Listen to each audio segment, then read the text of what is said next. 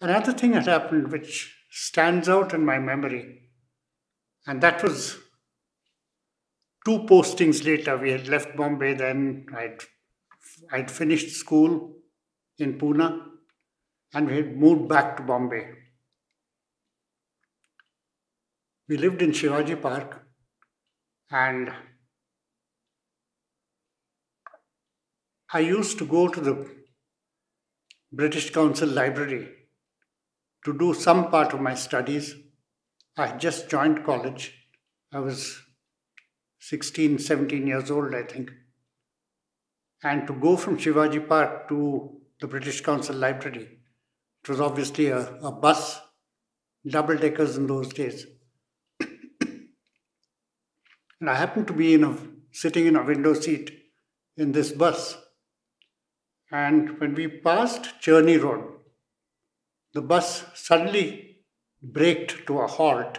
And when I looked out of the window, I found some busy goings on with two cars, one car blocking the other, and a shot being shot.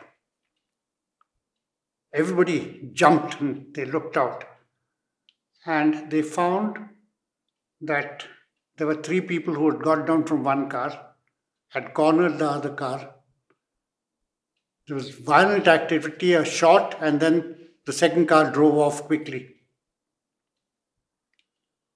Nobody knew what had happened except that the shot being heard was a signal that something extraordinary was going on. And I put my head out of the window, and as the second car drove off, I memorized the registration number of the car on the little bus ticket which I had. I wrote down the number, and at the next stop I got down and went to a public telephone and rang up the police and told them that this is what I saw. I think initially there was some disbelief on the part of the policeman who took my call, and he asked me for my telephone number. I said, I've got my home telephone number, but I'm outside now. He said, nevertheless, give it to me. I gave him the telephone number, and then I went off to the library. And after reaching the library, I realized that that was a holiday for the library for some occasion. So I said, now what do I do with myself? Either go back home straight or like a young man does. I thought I was being very adventurous. I went off to a movie. After the movie was over, I took a bus and I came back home. And this was about 7:30 in the evening. When I came back home, I found a police car standing outside our house and 2 or 3 constables there. The house door was open.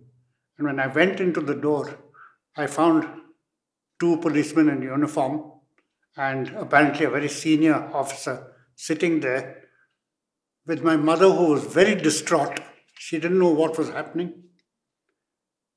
She only knew, which I discovered later, that the senior officer came there and said he was looking for me. She just couldn't put 2 and 2 together. They wouldn't tell her any details. And finally, when I came back, I was questioned what I saw from the bus, what description of the people, etc. And it turned out that that was what the police then called a dacoity. And they kept questioning me why I was going and where I was going. And when the whole story came out, it turned out that one person had died in the shot that was fired. And one thing led to another. And from my description of the number of the car and the description of the people, those dacoits were caught within 2 or 3 days. The senior police officer who was questioning my mother and making her more and more agitated turned out to be a fatherly figure, because I was a 16, 17-year-old and I didn't know what was happening. The whole thing ended up in conviction for those people. I can't remember the sentence they got, But the fact was that the police said, and this came out in the newspapers, that several people must have seen what had happened. But it was left to one young college boy who had the presence of mind to collect and pass on the information.